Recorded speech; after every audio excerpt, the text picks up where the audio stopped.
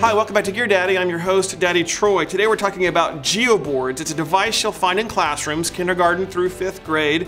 It's a mathematical manipulative, meaning you teach abstract mathematical concepts by a kid actually playing with the device. Today we're going to teach you to make a gigantic math geoboard. I got this idea from a blog called Filth Wizardry. It's a great creative blog for parents of preschoolers. In order to make one of these, you need a common pegboard that you can find at a hardware store. The problem is they usually come in 4-foot by 8-foot sheets, so you'll need to ask someone to cut it into fourths for you. They call that ripping one of them. Now, since this is an 8x8 grid, 8 times 8 is 64, you're going to need 64 nuts and bolts to finish it out. Rather than buying those loosely, you'll buy a whole box of them. This is a box of 100. What I really love about this project, it's so easy to put together. Even a first grader could do it.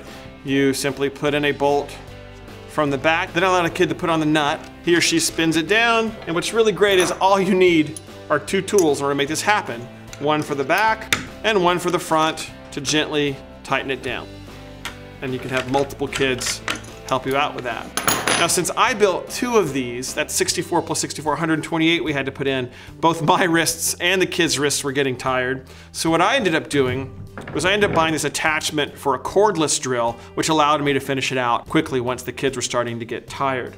And the last thing you'll need is a rubber band ball with a bunch of different colored rubber bands. Once you finish the geoboard, your kids are going to want to play with it right away. Be prepared to have some mathematically based questions for them. The geoboard is a great way to teach units of measure. You can show a kid what is 1 unit versus 2 units versus 3 units. With younger kids, you can talk about the difference between squares versus rectangles. You can talk about area of rectangles, area of triangles. How about this? The area of an irregular polygon. You can teach about right triangles, and here's some really fun games you could play. So for instance, what's the smallest right triangle you can make on the board? And what's the largest right triangle you can make on the board? Having a whole arsenal of these questions allows you to spend hours with your kid reinforcing basic mathematical topics they're learning at school.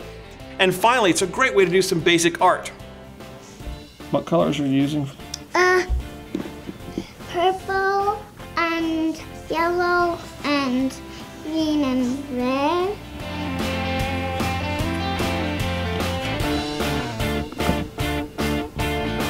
Today's episode was sponsored by Baby Bjorn. Hey, thanks Baby Bjorn for allowing us to do great things with our kids and then come and tell our audience about them every week. Now we got some great forums and great discussions going over at DadLabs.com. We'll see you there.